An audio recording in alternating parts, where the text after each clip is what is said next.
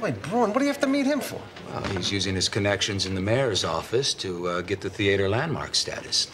I thought he screwed up the Dinkins campaign. Well, he did. Well, after that, he had a nervous breakdown. Had to spend a few months in an institution. Really? Yeah, but he's doing a lot better now. I've taken him under my wing. Oh, then I'm not worried. Georgie! Hey, Mr. Lazari. Back in the old neighborhood, huh? Yeah, just delivering some presents to my folks. Oh, snazzy car. The Bairn? Yeah, 83. Used to belong to Jon Voight. The actor, right? Something like that. Mind if I look under the hood? Oh, no, go ahead, Pop. You always knew your cars. Yeah. Oh, Dina, look who's here. George Costanza. Is that you? Hey, Dina, come on, give us a hug. Oh, my gosh, you look as pretty as you did back in high school. Boy, those were some crazy times. Yeah. Speaking of crazy, did you hear about Lloyd Braun? Oh, Lloyd. I know. Completely bonkers. Sorry, I can't be so flip about this kind of thing. You know, after what happened to Pop. Pop? What happened to Pop? I thought you heard. He had a nervous breakdown last year. That's why I'm taking care of him. Oh, I tell you, they don't build them like this anymore. He doesn't have the auto shop anymore? It was too much for him. I gotta go. What? Yeah, I just remembered I gotta be someplace. All right, that's enough, Pop. Pop, put down the wrench, Pop. I was in here this morning, and I believe I paid you with a $20 bill, but you only gave me change for a 10. I don't think so. Oh, I think so, and I can prove it. You see, I was doodling on the bill, and so if you have a 20 in there with big lips on it, oh, that's mine. Would you mind opening up the register? Not unless you buy something.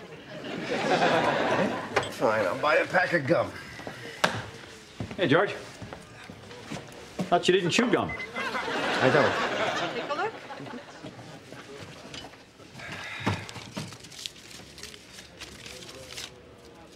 I know I gave it to you.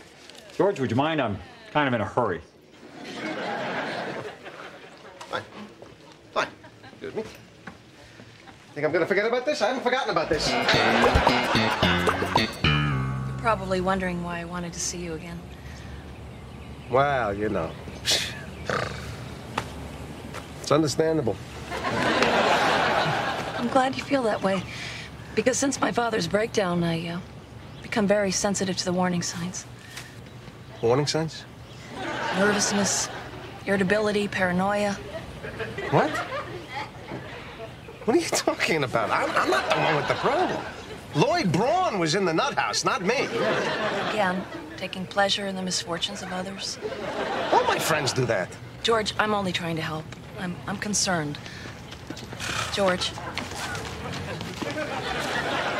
George, are you listening to me? You see that woman on the horse? She stole $20 from me. Yeah, I might have gotten it back, but Lloyd Braun interfered. So again, it all comes back to Lloyd. Hey, you! Come back here! Don't go away!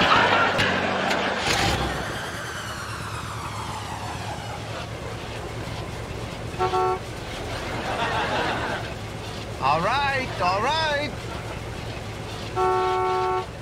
Hang on, it's warming up. Hey, what is your problem? It's you! Listen, lady, I got 6 minutes left on that meter, and I'm not budging until you admit you stole my $20. You're not so tough when you're not on your horse, are you, Ruthie? Your car's on fire. Merry Christmas! Your hose! Where's your hose? Cop made me disconnect it.